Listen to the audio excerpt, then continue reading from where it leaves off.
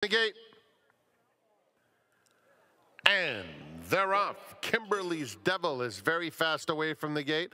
On the inside, here's Yellow Sundress coming through, along with Sabres down at the rail. And Jai Ho is quicker than all. Jai Ho made the lead pretty easily, confronted by Sabres, who is now in front. Jai Ho gets a perfect tracking spot, well under a nice hold second. Then it's Yellow Sundress tucked in third, 3 clear of I'm Still In It. Kimberly's Devil is racing in between horses. The gray is Precipice outside of them. Then In Without Knock-In and Miss McWhinney into the far turn, and it's Sabres in front by a length.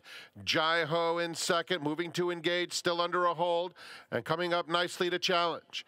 It's another length and a half to I'm Still In It, racing on the outside of Yellow Sundress and then Precipice. Yellow Sundress looking for room as the field turns for home. Jai Ho up to take the lead. Sabres at the rail. Clear sailing for Yellow Sundress, who's now finishing very nicely.